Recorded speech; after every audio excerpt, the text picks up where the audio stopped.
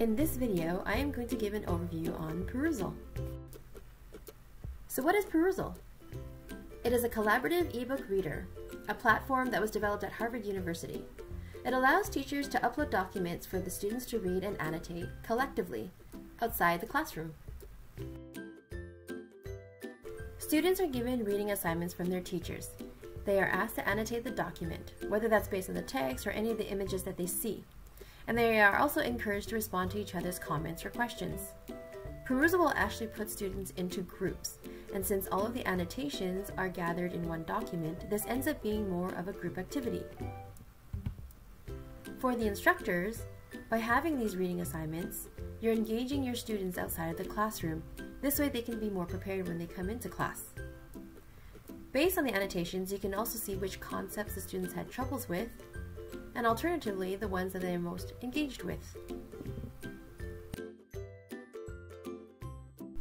Perusall itself is free, and as long as you use documents that you have the rights to, you can continue using the platform without any costs. However, if you choose to use books or articles that you do not own the rights to, then it'll have to be purchased through Perusall. There are two versions to this platform. There's the standalone version, which means you can use it directly from the website, or you access Perusall through an LMS. At Dawson, that would be through Moodle. Let's have a look at how Perusall works. Here are all the courses that I have registered through Perusall. If I click on one of my courses, I will see all of the reading assignments that I gave my students. Let's have a look at one of my assignments. When a student would like to add an annotation, they can highlight any part of the text and then add their question or comment here. They can also annotate an image. Just have to choose the right icon and then highlight the area of interest, and again, add their comment or question here. Any parts that are highlighted in yellow means that there are annotations for that area. So if I click on one, you can see that there's a conversation that's being held between my students.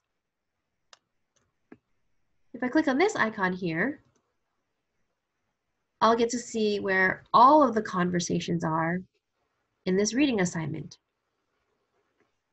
And the numbers along the right-hand side indicate how many annotations there are in that conversation.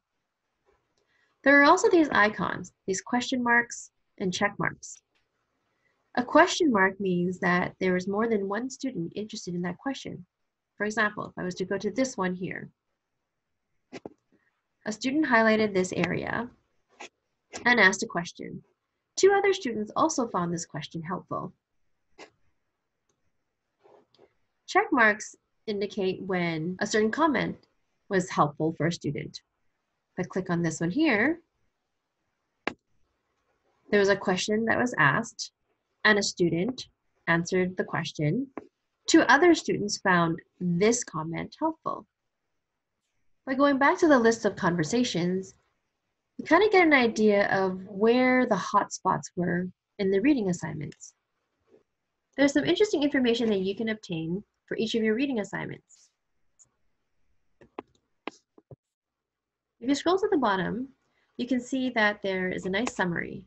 It gives you an idea of how many minutes the students spent on reading your documents, how many comments were added, how many questions were added, and the most upvoted annotations.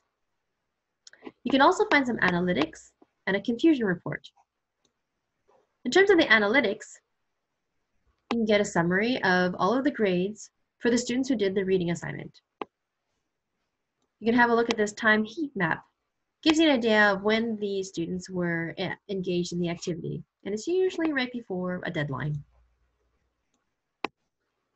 You can see how many minutes a student spent on average for each page. So this way it's an indication of which topics the students might be more interested in.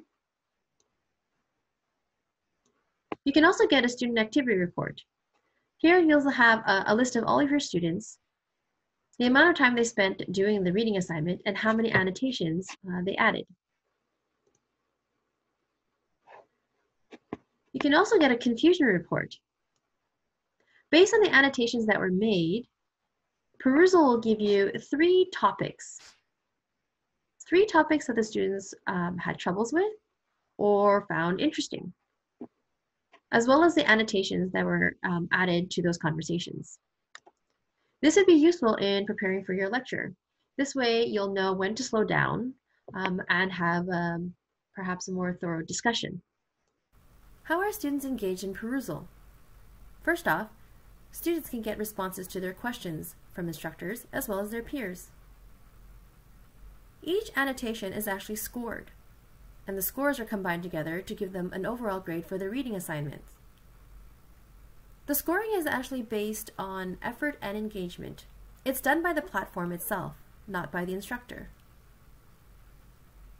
If instructors include the Perusall grades in their course mark, that will help to engage the students more. The overall grade for each reading assignment is based on 4 criteria. The first one is the quality of the annotations. The more thoughtful their annotations, the higher the scores. It's also based on how many annotations they make, and whether or not they meet the minimum number required by the instructor. Did they also complete the assignment in time? And lastly, where were the annotations made? If all of them were made in only one part of the document, then it suggests that the students didn't actually read the entire document. A common question that you may encounter from your students is, what if I don't have any questions or comments to make? My answer to that is usually for them to elaborate on a specific topic, or can they relate this to something else that they've seen in the course, or in another course in a different discipline. The maximum grade that a student can achieve in a reading assignment is 3. This is a snapshot of what your Moodle gradebook will look like. For each reading assignment, there are grades for each student, and if you click on a particular grade, you can see what it's based on. My recommendation when you first introduce Perusall to your students is to not to make the first reading assignment count. This way they can see what it takes to score well on their annotations. Perusall allows teachers to engage students with the course content outside of class. Because the assignment grades are based on effort and engagement, this will help to encourage the students to participate. Reading is normally an individual activity, but with the features in Perusall, it allows this to be more of a group activity. And lastly, Perusall is a great tool to use if you are interested in doing a flipped classroom approach. For more information, click on the links below. I hope you found this video helpful in seeing what Perusall can do for your course.